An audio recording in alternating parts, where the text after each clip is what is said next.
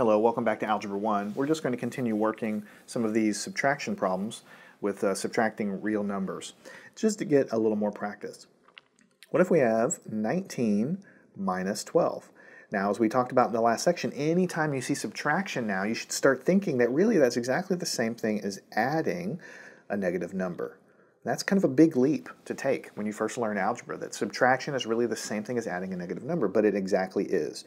So when we're adding a negative number, now we have a positive number, we're adding to it a negative number. How do we handle that? We just subtract the numbers. 19 minus 12 gives you 7, and the sign of the answer goes with the larger absolute value.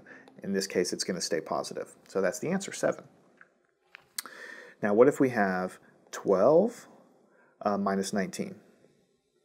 How do we handle that? 12 minus 19, same thing. So we'll have the 12 minus, make it plus negative 19, because subtraction becomes adding a negative number. And so then, at the end of the day, what you have, you're adding to a positive number and a negative number, so you subtract them. 19 minus 12, again, is going to be 7. But now what happens? You have, the sign is going to take the larger absolute value, so you're going to have negative sign is the answer. So you see what's happening. Here, when you have 19 minus 12, you get positive 7. When you flip them around and make 12 minus 19, you get the same number, but it's negative 7. All right, so that's something that you're going to probably see as you solve more problems in algebra. It's just kind of a thing to observe. What if you have 7 minus 27?